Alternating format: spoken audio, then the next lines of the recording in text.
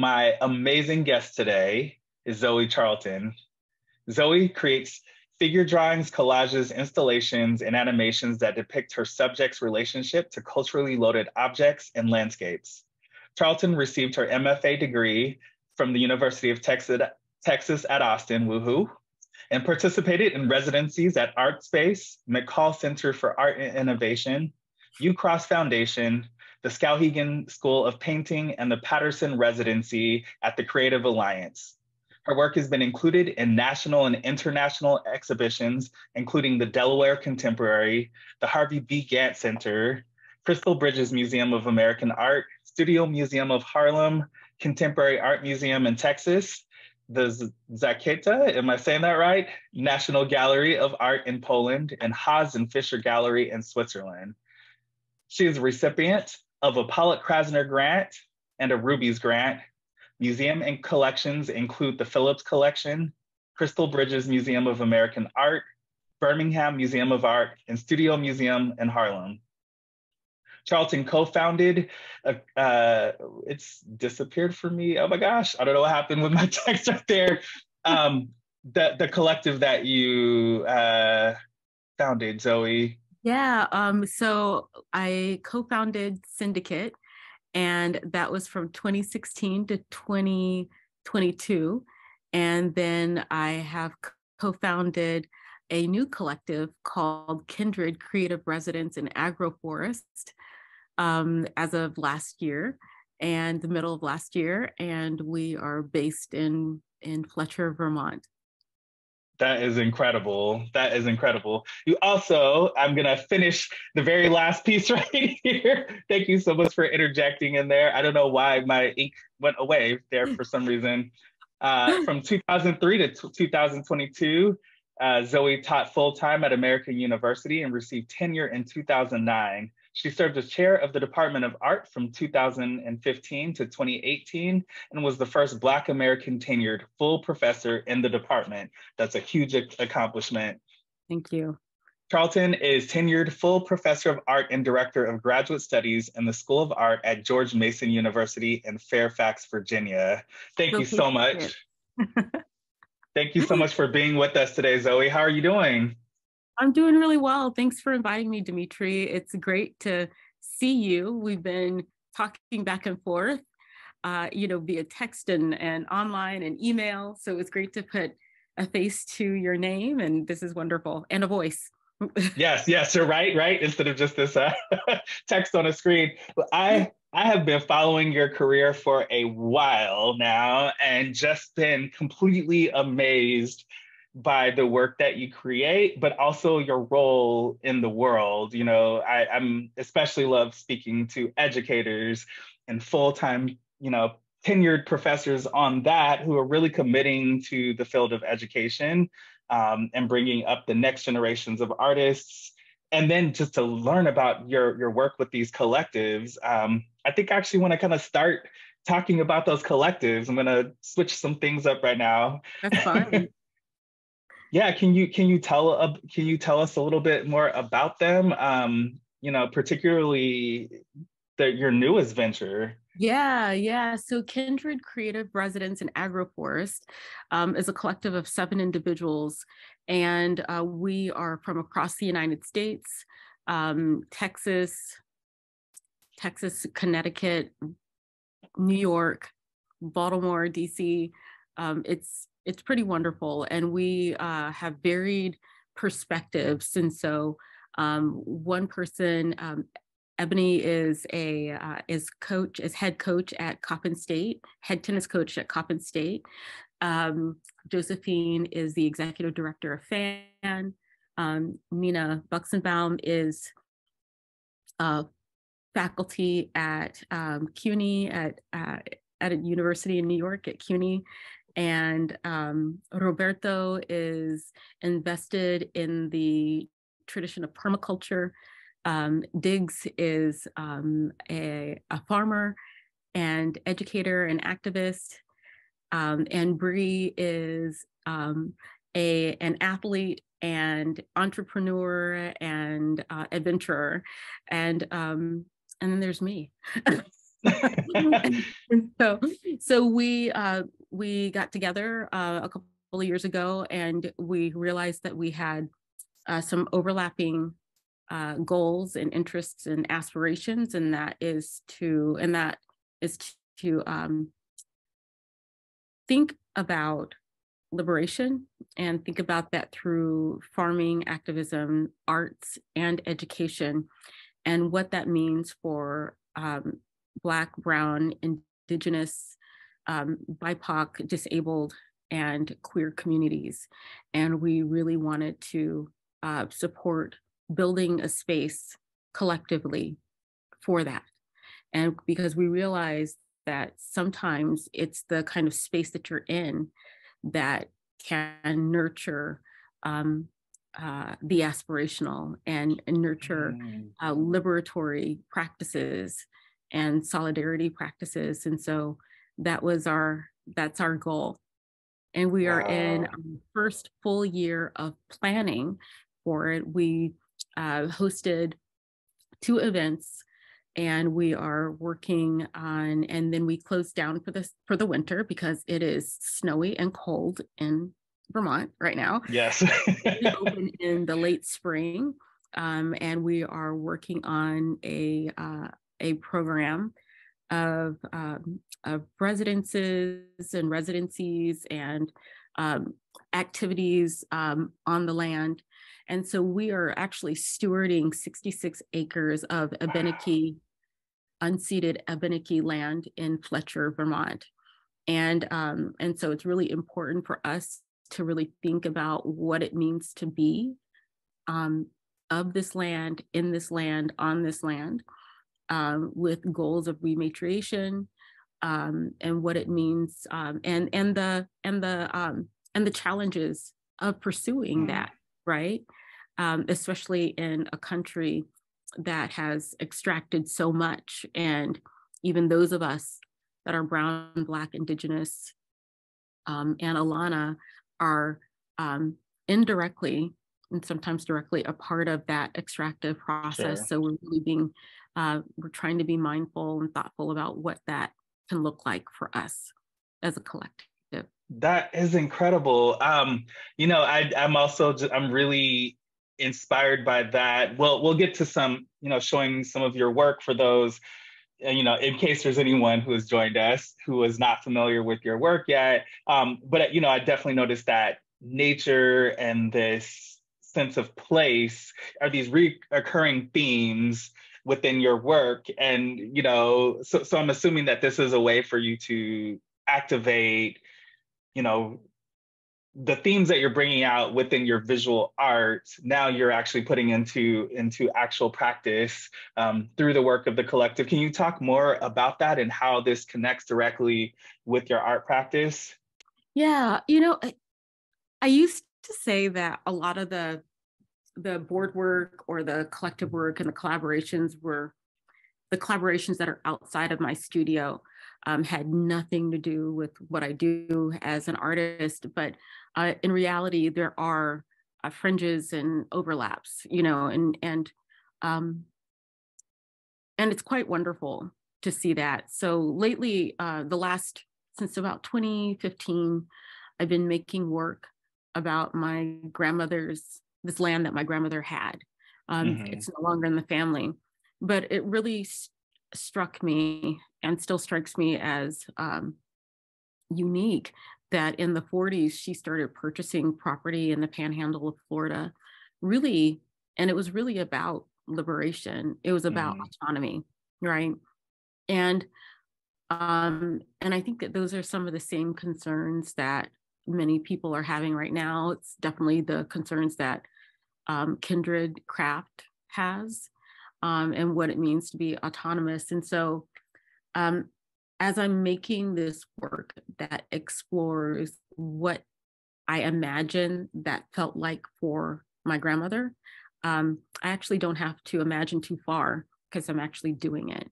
And Wow. And so whereas in my practice, I'm using cutouts of landscapes, I'm actually now in a landscape that is very fertile and thick and unknown and familiar. even though it's in a different part of the country. And so those are some of the very sort of general ways that it relates to my practice. But I think in more specific ways that it relates is the way that this land and our bodies in this land tell stories. They tell stories of desire. They tell stories of needing to feel rooted, feel grounded, and belong. And so much of my work, especially this work around my grandmother, is about those ideas.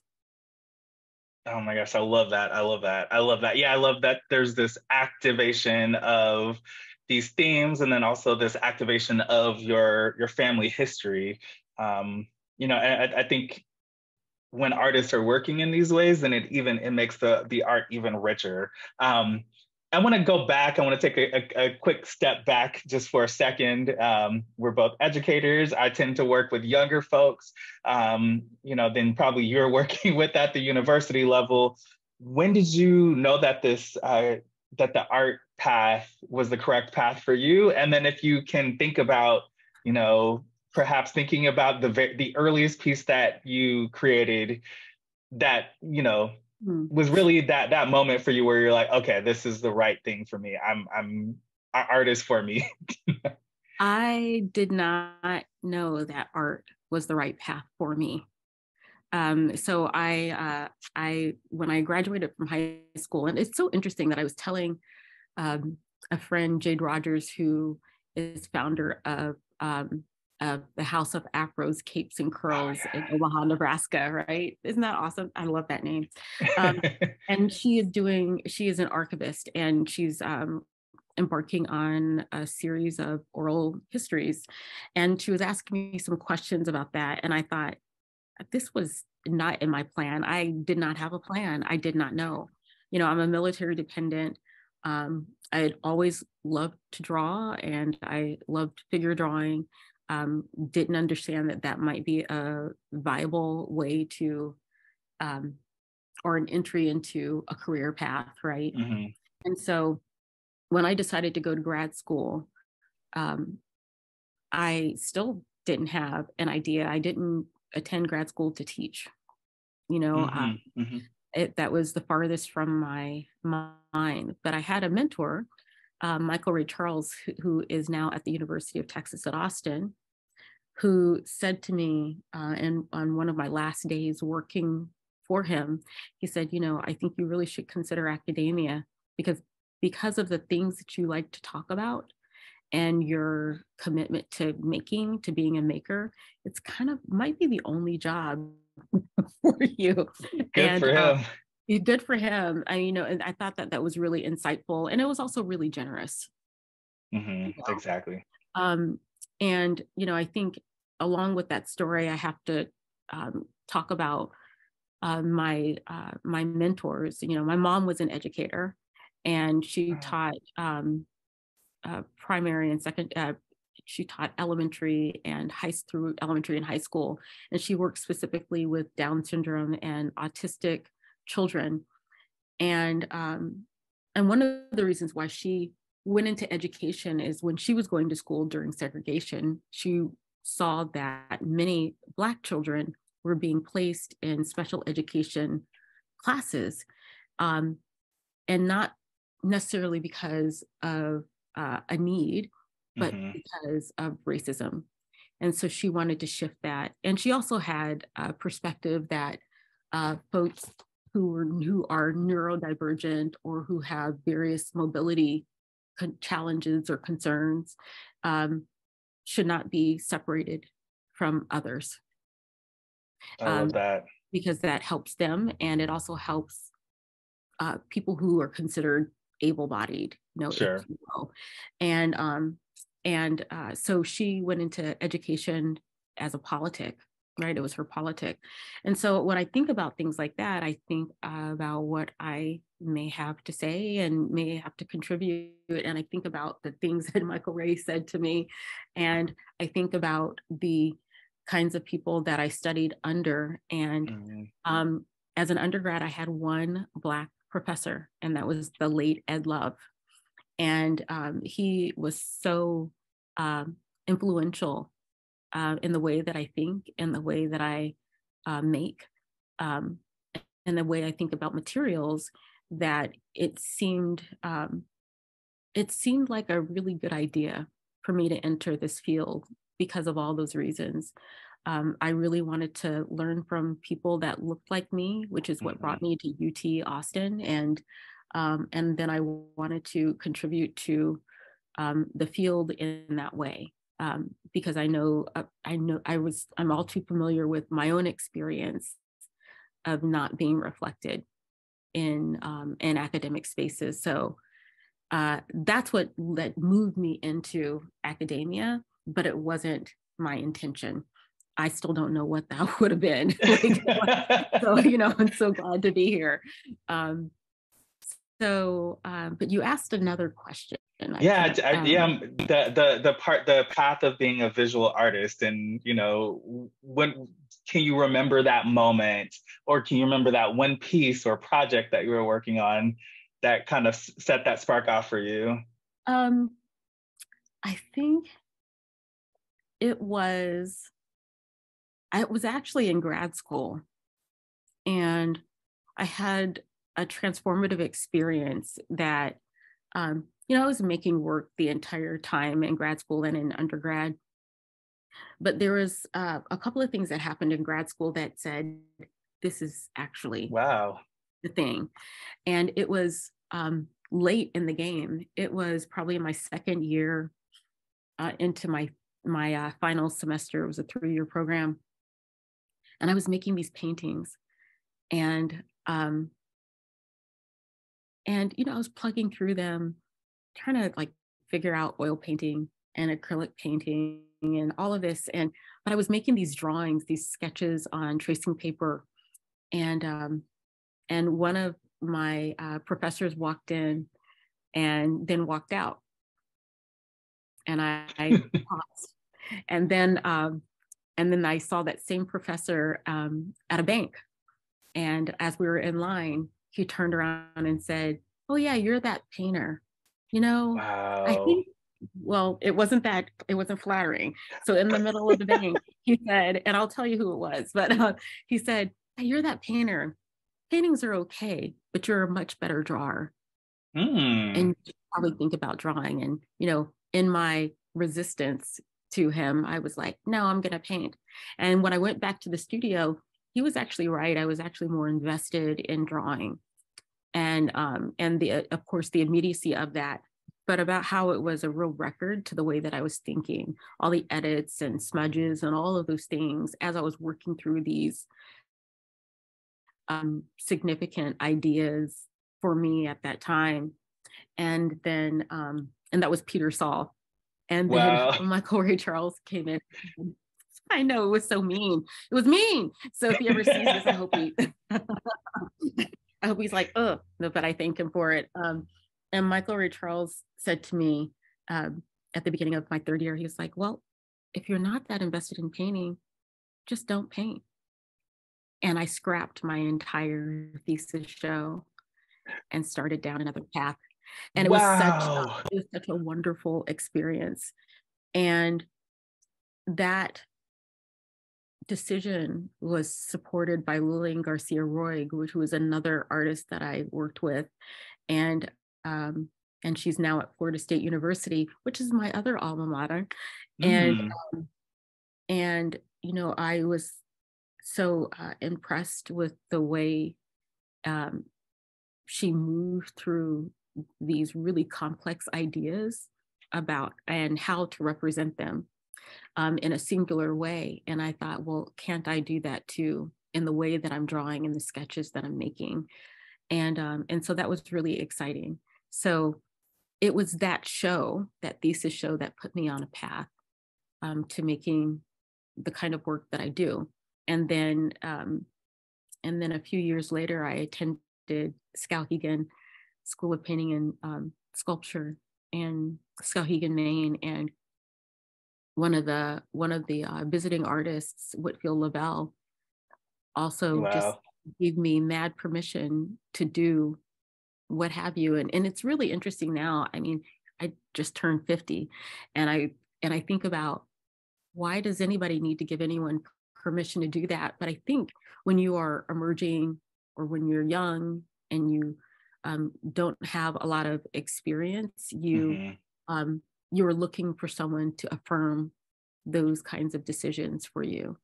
And I think that those folks that I just named, and there are more people like that, but they affirmed this fledgling idea of who I thought that I could be and what I thought that I could make. And so I wanted to be a part of that history for myself and for other people as well. So yeah, I like that.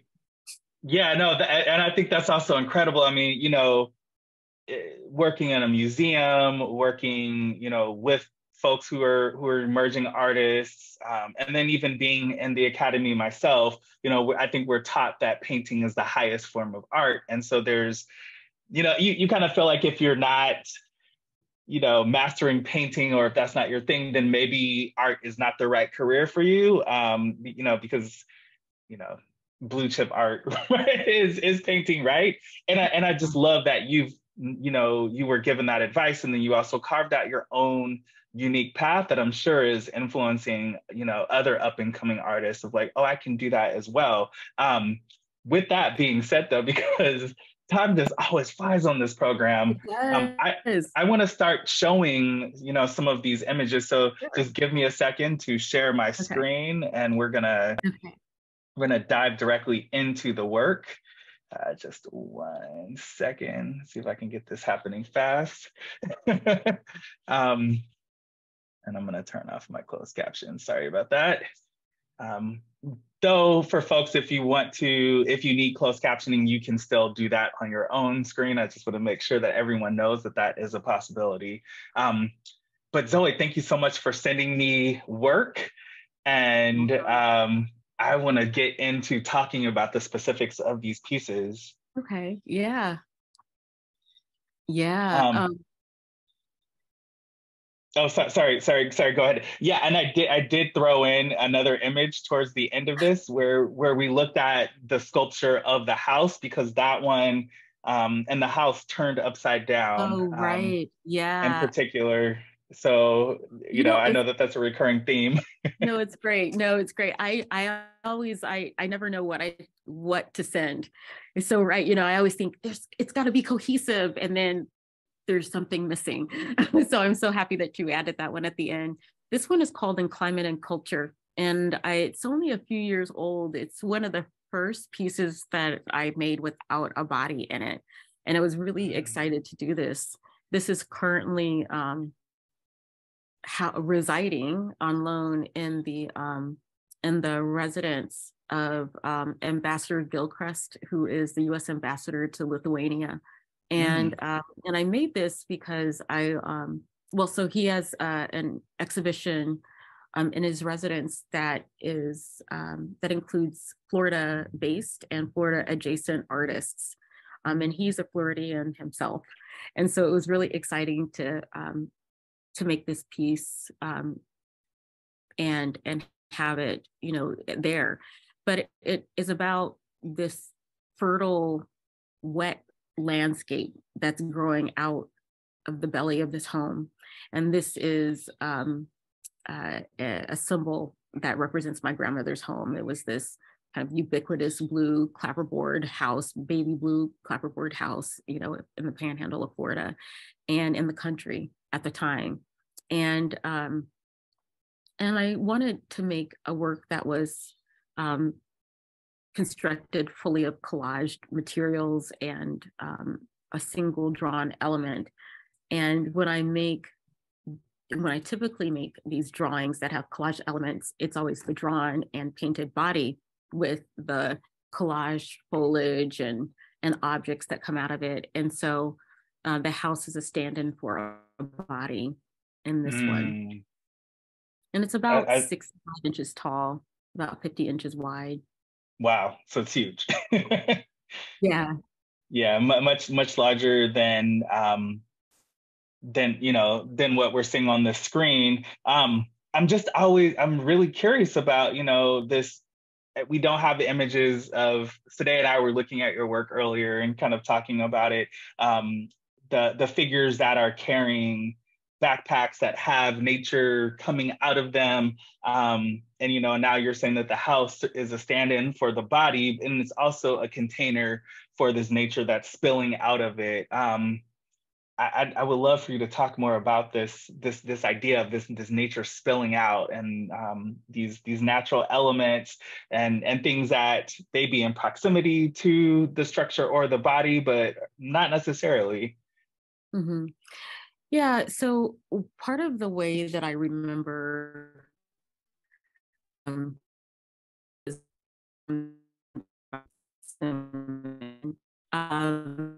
and an environment that's very romantic to me, or that sits in a kind of space of romance for me, is this landscape, is this like wooded landscape. And it's pretty, it's a strange thing, because I don't know that I have a particular romance around the individuals and then just the land, but really is the individuals in this land. And so when I think about my family, and especially my grandmother, she is so intimately connected to that land. She sharecropped the land. She grew, and even after she stopped sharecropping, she grew her own food. And I just remember her in that space, in that house. And the land and the landscape and nature was coming into the house, like crickets. Oh, wow. You know, there may have been frogs, and there are all sorts of bugs and things like that. And so the only barrier between the landscape and what was happening in the interior of her house was just like the door and the walls. But the windows were always open, the screen door opened and closed, all of those things. And so she is definitely, my memory of her is not separate from the space that she inhabited it. Ugh, I can't say that word right now. Yeah.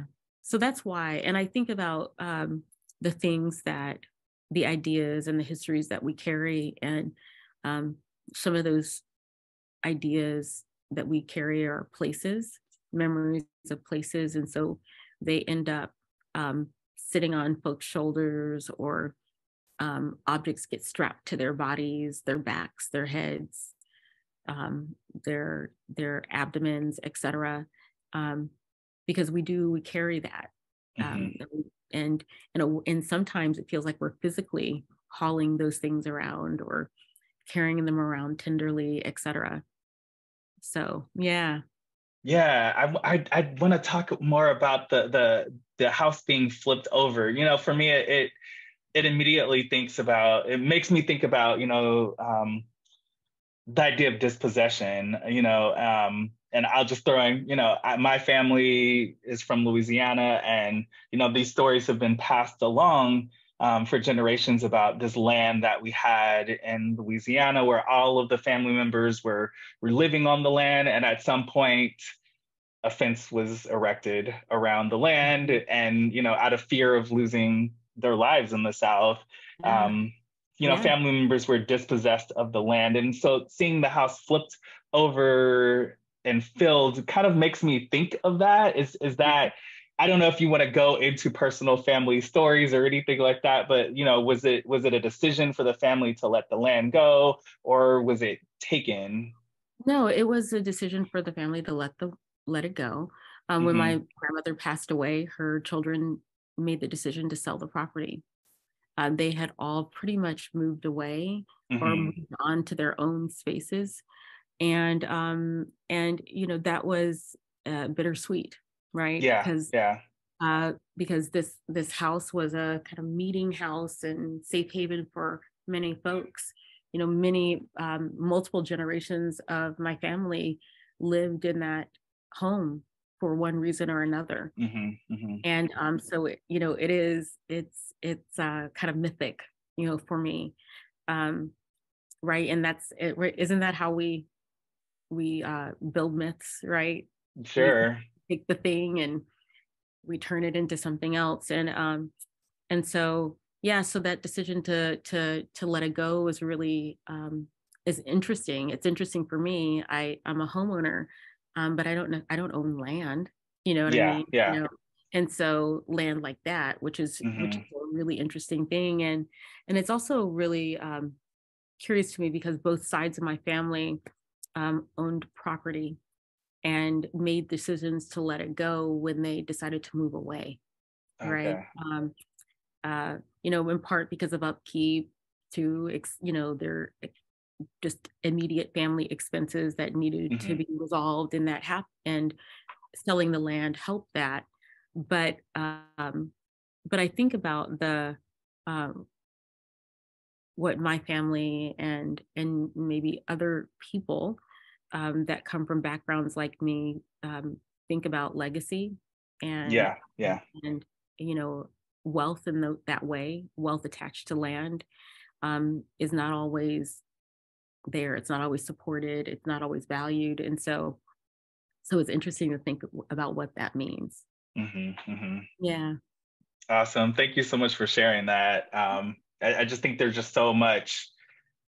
Obviously, there's so much embedded in all of your work, um, and these especially being at Museum of the African Diaspora, we've done some projects with the youth around these Sinufo masks. So yeah, I would love to hear more about this. They're spilling Yeah. out of this body. There's, so they're spilling off the body, but they're also, leaping towards this body. Mm, And so this is one of the few that, has a kind of reverse relationship between the area that's drawn and painted versus the area that's collaged.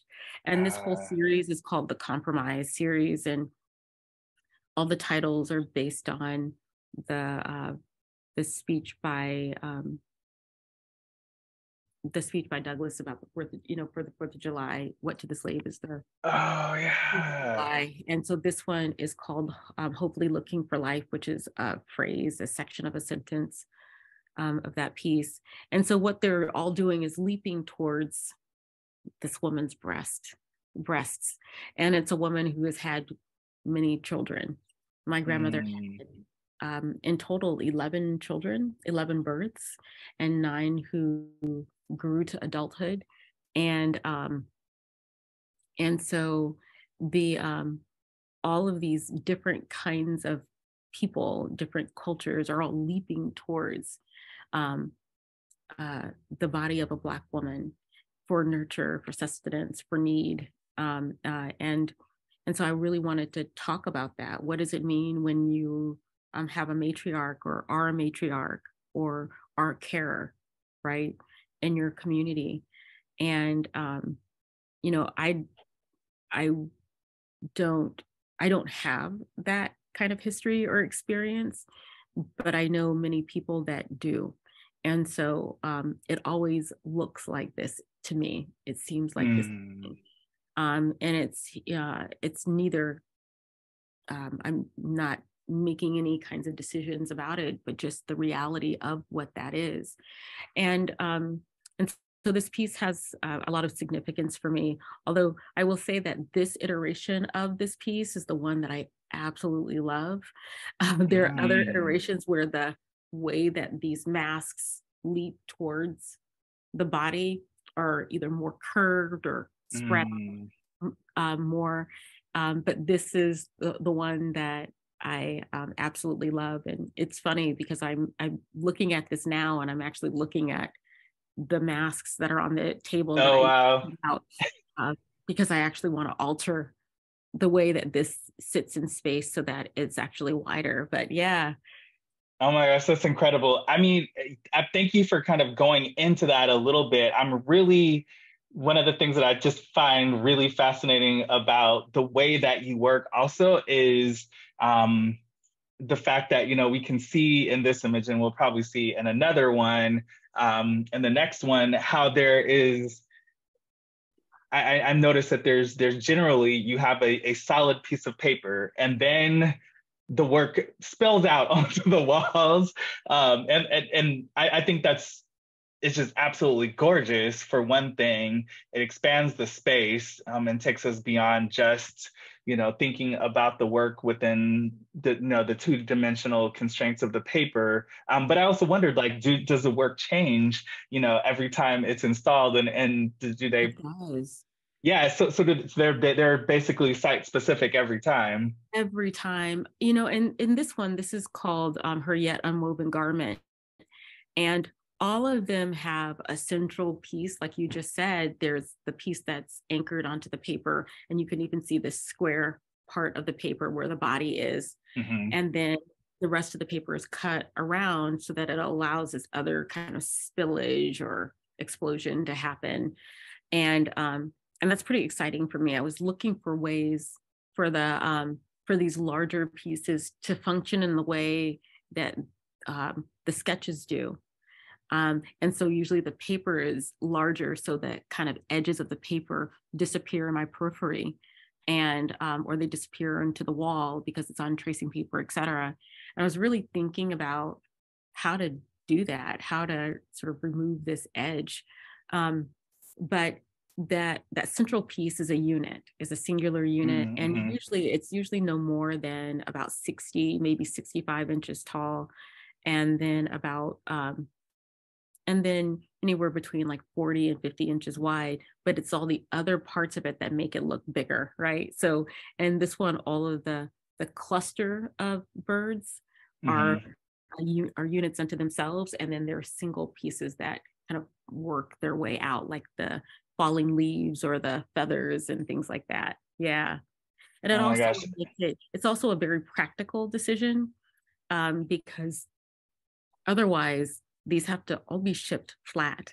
And I have one that is huge, and I did not build it as a puzzle. And that is a beast to even move and to store, and it has to be stored flat. And when these pieces are rolled, it's just not safe to roll them. Yeah. Delicate. Oh my gosh, I love that you just shared kind of the practical aspect of how you're constructing the pieces and, thinking about the shows. That part is just amazing. I wouldn't have even thought about that. I want to know a little bit more about your figures. I understand you work with live models. I do. I work with people. I work with people. Yeah. And I tend to work with people long term too. So there is one person, Desi Stewart, who I've worked on and off with for the last 14, 15 years. Wow. And he is an amazing person, musician, writer, deep thinker. And, I think he's fantastic. But I work both with people in the studio and also photographic references. And they're typically mine, but sometimes they're not. Sometimes it's, that fantastic website, Artist Anatomy for, human anatomy for artists. I love it. Right. And a lot of clip art images, et cetera, of bodies. But I'm typically working with people, and if I see someone that, I think their body may lend itself to expanding a narrative or complicating a narrative, I'll ask them to pose for me. And in the case of this series, all the women are larger women, and they're all found images online. And I was looking for images of larger women that look like the women in my family, right? That had weight on them, right? That had weight on them, that had bodies that were lived in, bodies that made other bodies, and so that was really important for this series. And I had someone say, well, these are really unattractive bodies. Oh no. Isn't that's icky, right? Yeah. And by whose standards? Right. We can talk about all of that. But it was really important that these bodies are represented, or I represented them, and they're beautiful. They're beautiful and full, right? And that lived experience is a sign of wealth to me. And so, yeah. I love that. And I understand that you explore the various tones of Black bodies Yeah. also. Yeah. Yes, yes. Yeah. Yeah. Yeah, I think those are critical things, you know, not just for representation, but also just the personal connection that you also have Yeah. with these bodies.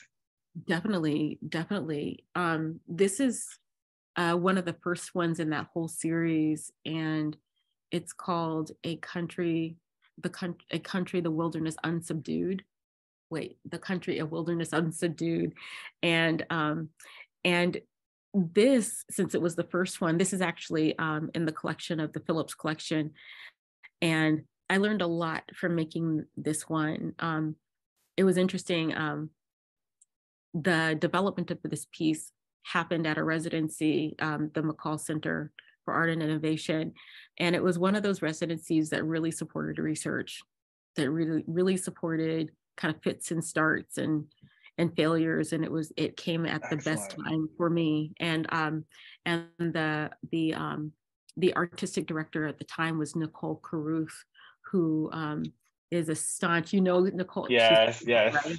Right? Staunch supporter of artists, a real advocate of artists, and who, just let everybody know this is what you need it to be, right? And I struggled with how to make this, right? How to make these pieces work together, how to build this in a way that I could actually transport it in my tiny hatchback. Yeah. Which just didn't work. I ended up having to rent a van to bring everything. Oh my goodness. But that all the green is one large unit, and that's probably about 70 plus inches tall. Wow. And probably about 55, 60 inches wide. And then that thicket of birds that's coming out of the tree line is actually attached to that main body. And then the images are separate. And then there are probably about 4 or 5 other clusters of birds that go across the wall. Okay. That we're not even seeing, huh? We're not even seeing. Wow. And this was really exciting to do, because it answered a lot of questions.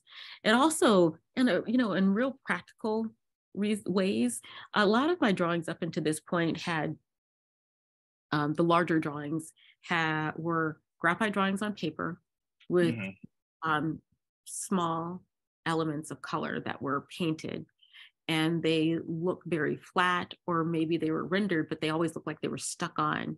And a lot of that had to do with the influence of the way that I was sketching, right? So I was using stickers or cutouts as placeholders in those small drawings. And so then I would render them in those exact same ways. And so, I had been thinking about, well, what does this look like if I start using more and more color, right? Just those things that seem like very simple challenges in the studio, right? How do I use color? Or how do I use color, right? How do I put these different kinds of images together that have different visual languages together, and how does this work? And so I was working all of those things out in this work on, at the same time that I was working through this content and this subject matter. So yeah, this is the first one. Oh my gosh, I love that. I'm gonna ask a question by one of our participants. Excuse me if I get the name wrong. QB Red. So the question is, your consideration for and use of space, both aesthetically and how your art functions in the space, are powerful. I agree. Can you please speak to how you use space? Your use of space relates to the content and concepts of your work. So I love that. I love That's a great question. Hi, Kubi. How are you doing tonight? I always think about where these bodies are going to emerge, like what are they coming out of?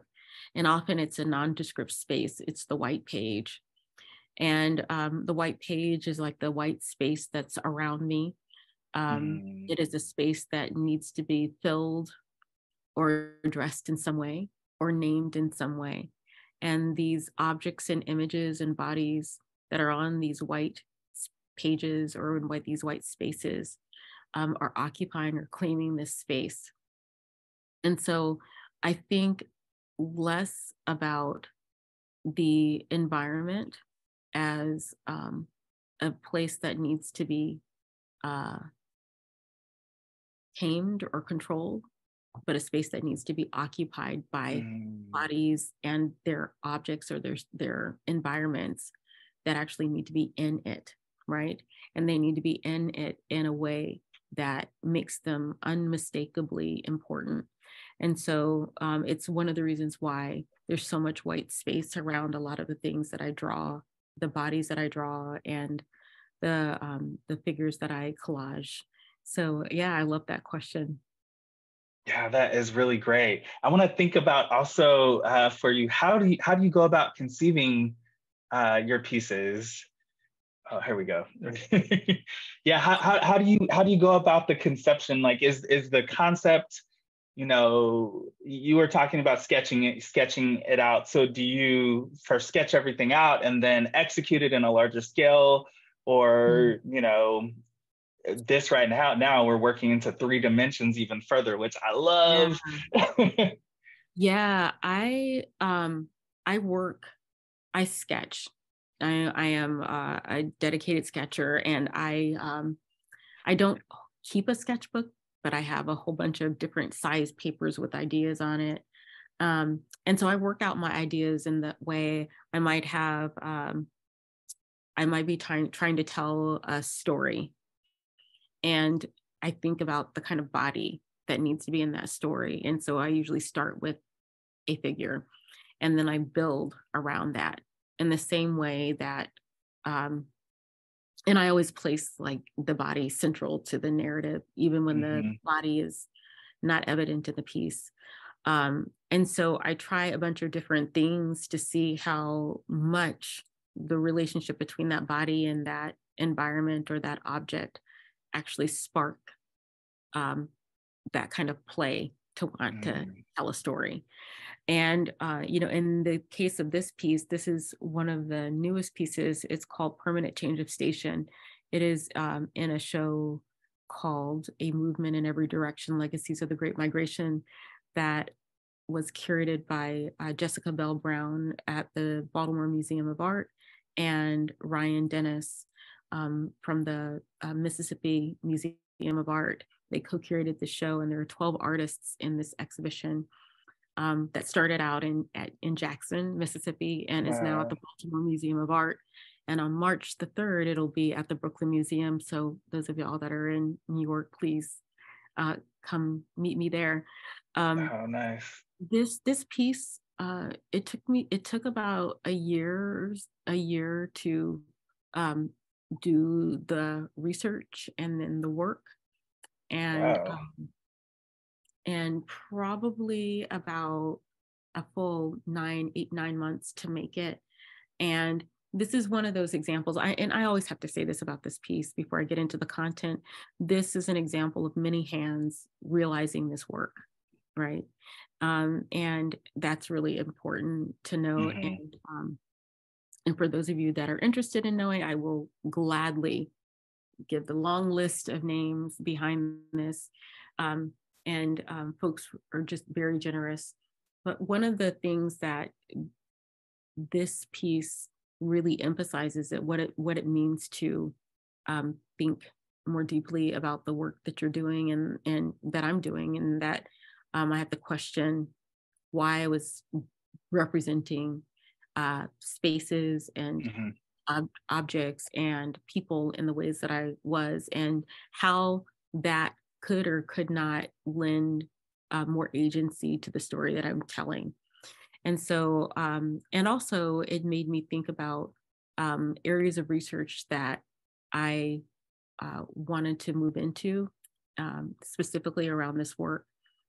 And so I connected with Dr. Jeffrey Hayes, who is the executive director of Three Walls in Chicago, because her area of expertise is Black folks in the military, military. And so and since this piece is about my family's experience in the military, um, it was imperative that I work with her, and we worked together for 8 straight months, met twice a month, to really work through the ideas and the images, and I had multiple conversations with the curators of the exhibition, and those were extremely helpful. And what I'm talking about is what it means to have a research partner, right? Mhm. And someone that holds you accountable to the things that you think about and the things that you say, and how deeply you're thinking about your ideas. And so, and for that, I am greatly appreciative of the time and the space that Dr. Hayes shared with me in the creation of this work. And so, yeah, so this piece, the drawing is 18 feet wide and about Wow. 75, 80 inches tall. The platform is 10 feet by 16 feet by probably about 5 feet high. And it functions as a pop-up book. And that's really exciting. And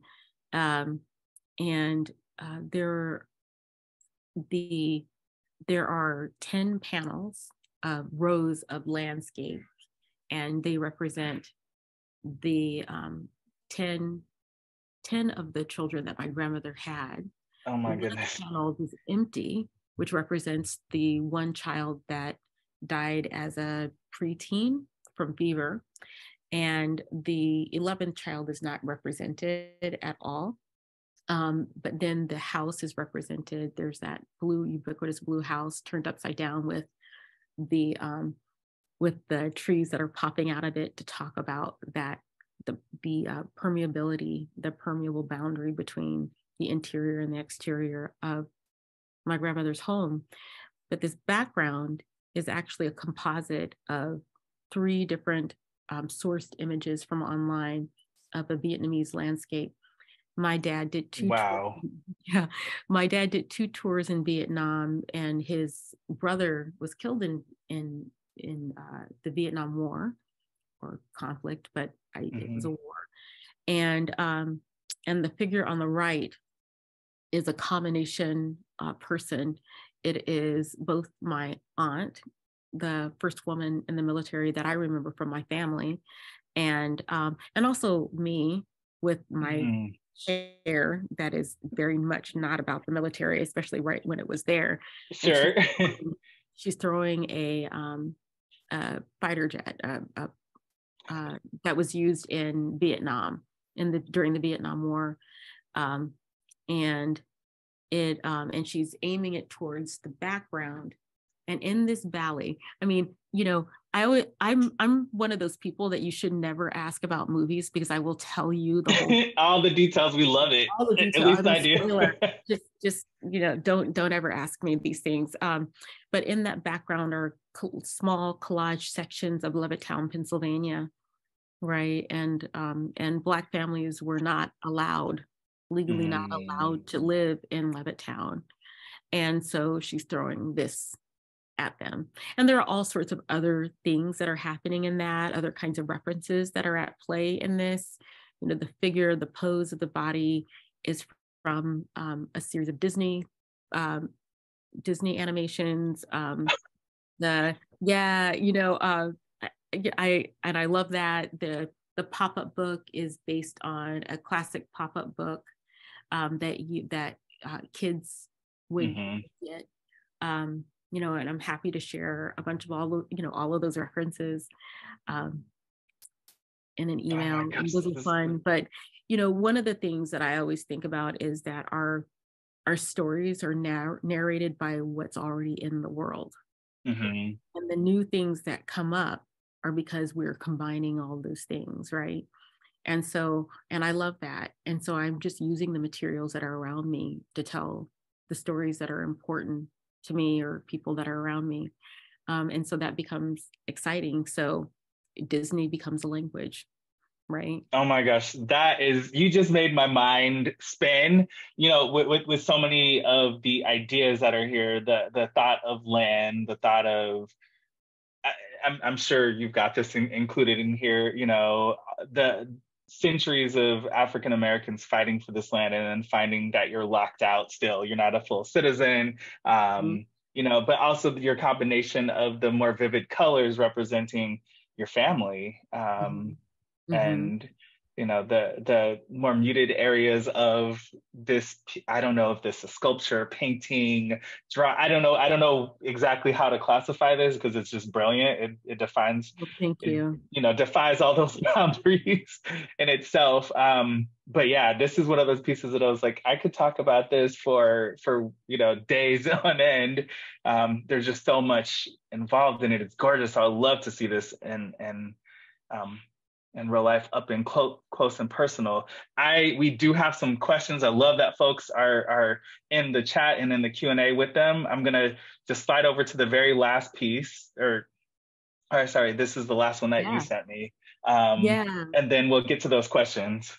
Sure. This was made last year in the spring at the Brodsky Center, which is a very well-known and established print center that was founded by Judith Brodsky, a famous printmaker, still living, and so many amazing artists have worked through the Brodsky Center. Faith Ringgold has a series of prints. I mean, Wow. anybody that you can think of has done something at the Brodsky. So I was invited by Paola Morciani, who is the executive director, to create a print, to work with a collaborative printmaker. And the interesting thing is that I started talking about this process, or a watermark, and she immediately said, "Oh, we have a master papermaker," but that's the incorrect term. It's collaborative papermaker here, and that runs that directs the papermaking program, and that's Nicole Donnelly, who is the outgoing president of I can't remember the title of it, but of the Papermaking Society, and she's brilliant. Nicole is brilliant, and I'm really excited that I get to work with her again. But we worked on this for probably about 14 days. And Wow. there are 4 in this series. We probably pulled about 8 or 9 of these handmade paper experiments. And we ended up with 4 in the edition. And the title of this piece is called Struldbrugs, which is the name of a race of humans in Gulliver's Travels, and Wow. they're the humans that are immortal, and they stop aging when they turn around 80, and then they become wards of the state. They're decrepit. Oh my goodness. And so all of their material possessions, their land, etc., taken from them. And they are left to the mercy of the people that are around them. But they're also annoying because they're old people. Yeah. But it's a really interesting thing, because in my communities, elders are revered, right, and not ignored. But I was also thinking about what it means to historically to be me, right, and to be a Black person in this country, to be of this country, to be a part of communities that built this country, and then to also be invisible, but to be there, to be both invisible and a part, embedded in it. And so I wanted to make pieces that were where the body was embedded in the thing that it was made of, and actually only made of the thing. So it's not a drawing, it's not a painting. So that is the paper. It is the paper. So the body is a watermark. The landscape is also paper. It's paper pulp. It is pigmented paper pulp. And so it's not paint or ink. There's no binder in it. It's just powdered pigment mixed with the pulp. And so it's a pulp painting. And, this is, Nicole Donnelly is genius, right? And so she helped, she's the reason why I was able to realize this piece. And this figure is 65 inches tall in Oh my total. goodness. Oh The my paper goodness. itself is about 90 inches tall. And but if you go from like heel to head of one side of the body, she's my height. I'm 5 feet tall, basically. Wow. This So is it's exciting to incredible. see these. I love this piece. It's one of the newest pieces. And like I said, there's only 4 of them. And so it's really wild to think about the kind of way that work gets made and the uniqueness of it and the time and the labor and the effort, the collective effort of making work. And I think, you had asked this question about how some of the work that I do in collectives and how it relates to my practice. And this is really, this piece and the piece that we were talking about before, Permanent Changes Station, really is about that, because it really does take, it has taken a collective or community effort to produce a lot of this work. And people are invested not just in the process, but in the ideas. And so that's an affirming gesture. Oh my gosh. And I love that you give credit to all those who are part of the process. That's also really rare for an artist to do. And you did such a great job at talking about that. I was really curious about that piece, and now I'm like, I need to see one of those in person. You will be able to see it in person. So I have an upcoming solo exhibition at Tyler Park Presents, and it opens up 21st. It actually opens up next week. Is that next Oh my week? goodness, no way. On the 21st. That's amazing. So I'm excited about that. And the show is called Ipsburg, which is that considered a portmanteau or a combination? No, it's not a portmanteau. It's a combo word, a made up word that talks about self and a kind of walled fortress or a protected self. And so I'm really excited. So one of those of Struldbrugs will be in it, along with 4 other self-portraits. And so that piece, Struldbrugs, is a self-portrait, and I actually don't make self-portraits. So now I have 5, and you can one time. That's amazing. And this is at Tyler Park Presents. Yes. Is that your new gallery, or are you just doing a show with them right now? We're doing a show together right now. And so we'll see where all that leads. And I'm excited to be working with Tyler. And I'm just very excited about it. I'm excited to show this smaller, intimate body of work. Tyler is here. Hey, yeah, I know that one of our really good friends, Andrea Chung, works with them as well. So that's Andrea! Awesome. Gotta love her. My heart. We are over time, but I need to ask these questions. I hope you don't mind. I don't mind. I don't mind. Is this Nico or Nieko asks, in relation to your art practice, did you ever learn something while you were in art school, concept, theory, skill? Forget that lesson in time, but then was reminded about that lesson from a student that you had taught. If so, what was that lesson and how was it reintegrated into your practice? Oh my gosh. Hi, Nico. How are you? All the time. I had an experience in grad school where I was just making. Thought that that's all I was supposed to be doing. I was having a great time doing it. And in my second semester, I had a professor say, "You are not actually being a rigorous thinker." Oh no. And I tend to err on the side of direct too. So I took that criticism very well. And I agreed. I think that a lot of times we, especially in schools, we think that just doing is the only thing that is important and necessary and is the only thing that we should value. But if that were the case, then we would not be in academic spaces learning about art. And so one of the reasons why you study art within university systems or colleges or any other kind of formalized learning environment is to have an opportunity for deep thinking and reflection and study. And that is something that is at the cornerstone of how I teach. And so, yes, Nico, I'm reminded of that every time I work with someone. So, yeah. Oh my gosh, I love that. That was a really great question. All the questions are amazing.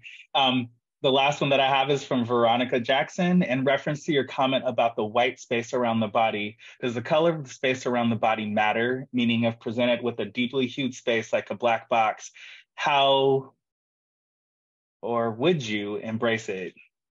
I definitely would. So the funny thing is when I started making drawings, they were on toned sheets of vellum that were black or blue or iridescent, etc.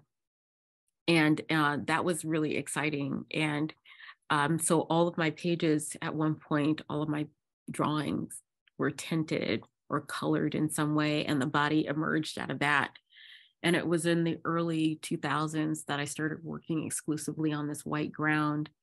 And so, yes, I would definitely embrace when I moved back into colored grounds. I would definitely embrace that, and colored spaces, because this idea of a body emerging or sitting within or embedded onto a space that is that already comes loaded with something is pretty exciting to me. I like that, so yeah. Oh my gosh, that is amazing. Veronica. I love it. I just want to leave you before we go. You mentioned the project that Tyler Park presents. Are there any other projects that you want us to know about? Yeah, so I open up a solo show with Tyler Park Presents next week on the 21st, and then the week after that, on the 26th, I open another solo exhibition at Maryland Art Place here in Baltimore, Maryland. And that one is titled Smoky Hollow, for a Black community, a non-existent now Black community, long gone Black community called Smoky Hollow, that was based in Tallahassee. And so that's pretty exciting. And then I am in the process with my collaborators and collective with Kindred, planning the spring and the summer experiences that we're going to host. So yeah, that's what's up. Oh my gosh, that's amazing. Yeah. I also saw on your website that you have a book that folks can also purchase. Yeah, definitely check it out. So the book is called Out of Place: Artists, Pedagogy and Purpose. And it is a co-edited book with a DC-based artist named Tim Dowd, who teaches at American University. And it is filled with essays from artists and artist educators and artist scholars from various backgrounds, talking about their relationship to pedagogy and that relationship within their respective communities. And so 31 essays, probably a total of 46 artists, whether they're individual or they're working collectively. Yeah. And it's and it was published through Punctum Books, which is a project of passion for the founders of Punctum.